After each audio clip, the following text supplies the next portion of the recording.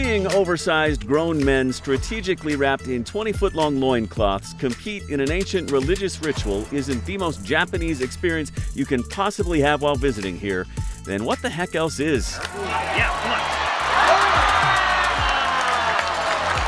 on. We finagled seats to the national sport of Japan during our visit to watch some of the top athletes in the world compete. And if you're traveling to this island nation in the Pacific, over the next few minutes, we'll convince you why this is the one thing you should do too during your visit. Hands down the coolest thing we did in Japan. Cooler even than seeing John Legend and Chrissy Tiegen at a weird robot show in Tokyo and quite possibly creeping them out. Seriously, that's them right there. It's all straight ahead. Don't leave.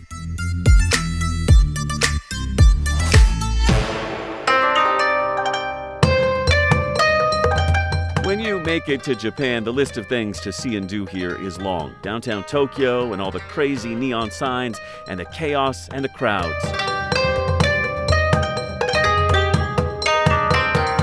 Itsukishima Shrine on Miyajima, the cool orange floating torii gate that's partially submerged depending on the tide. You've seen it on Instagram, I'm sure. The Arashiyama Bamboo Grove in Kyoto, with its giant stalks of bamboo filtering the afternoon sun, it is quite possibly the coolest place to take a picture of yourself in the entire country. Also, the famous Fushimi Inari Shrine nearby in Kyoto, with its thousands of torii gates and shrines dedicated to the Shinto god of rice. The pagodas and the cherry blossoms and the bullet train rides past a snow-capped Mount Fuji.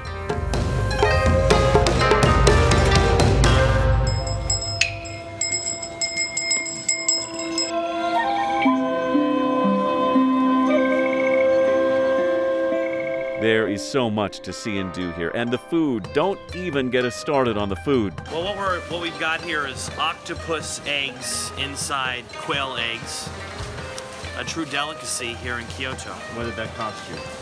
300 yen or $3. Well, let's do it.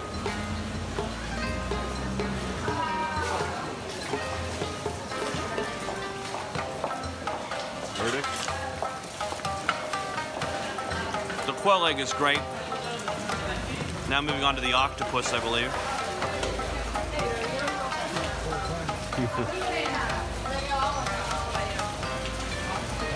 It's pretty good. From the staples to the strange, pretty much everything you eat here is amazing. Yeah, they're pretty good.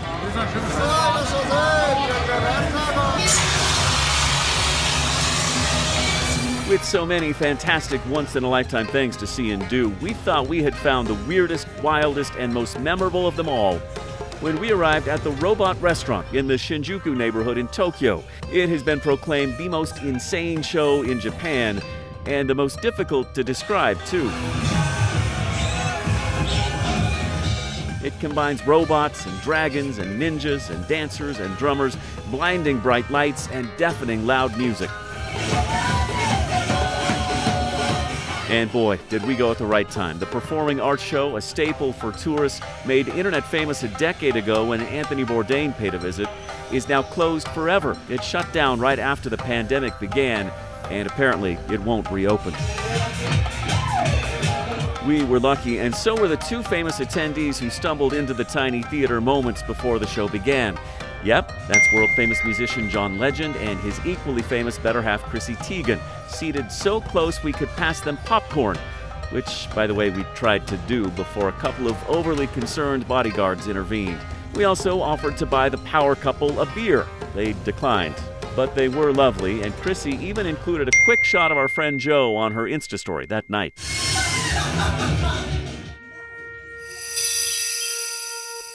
As cool as that experience was, as cool as every experience was in this picturesque and pristine place, none of them compared to the 330-pound behemoths who took to the ring in Osaka. The sport of sumo began 1,000 years ago, designed to entertain the gods.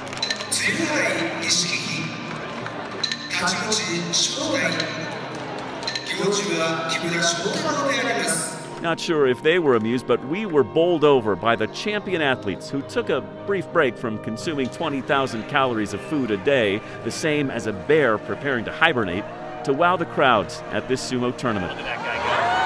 Oh, wow. A thunderous collision of brawn unfolding right before our very eyes in a stadium crowded with fans. In this country, these men are considered some of the very best athletes and are compensated accordingly. Well paid, well fed, well received.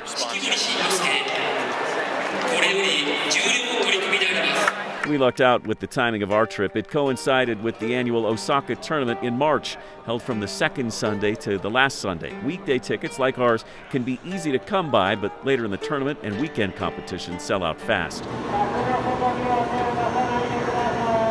The arena is a short walk from the Osaka train station, and tickets can be purchased for as low as $20 per person. Oh boy, here we go.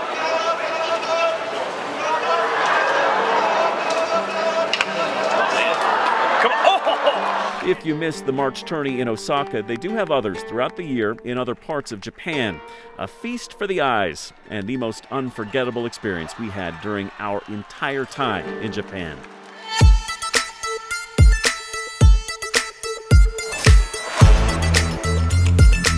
Now, maybe you're into the frou-frou, high-culture stuff that Japan has to offer. The beauty, the sushi, the ancient buildings, and the even older traditions that make this country so mystical, so memorable. He doesn't stand a chance. Bye. Bye,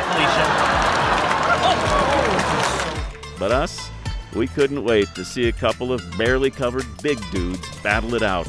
Beats those other fancy traditions any day of the week.